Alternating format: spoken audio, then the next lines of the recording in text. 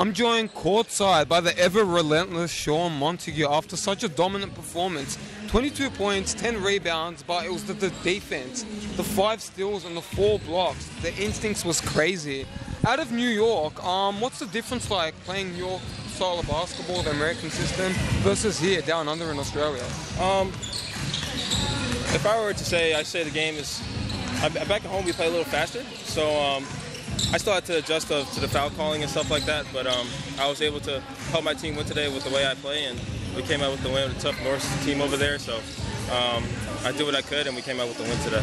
You guys really play like a family. It wasn't just you chipping in. Green really chipped in, Rutherson, Kieran's. It really takes a team effort, a cohesive unit to get a win. Right. What was it like against this Life Members Cup, going up against a tough North squad? Well, we know what we're going in today, a tough North team, like I said.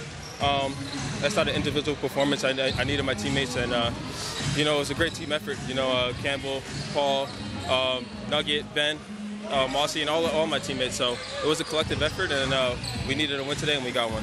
What's your routine? Do you have a pre-game song? Do you have your prep? Do you vibe to something? Do you eat a pre-game meal? Is it the home cooking? What is it like? You must have something that gets you going, gets you that energy to let the whole team get that whole vibe.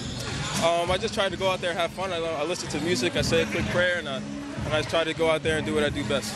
Keep being you. Great game, and way to dominate this NBL 1A season, and good stuff. Thanks for joining us, man. Thanks, man. Appreciate it.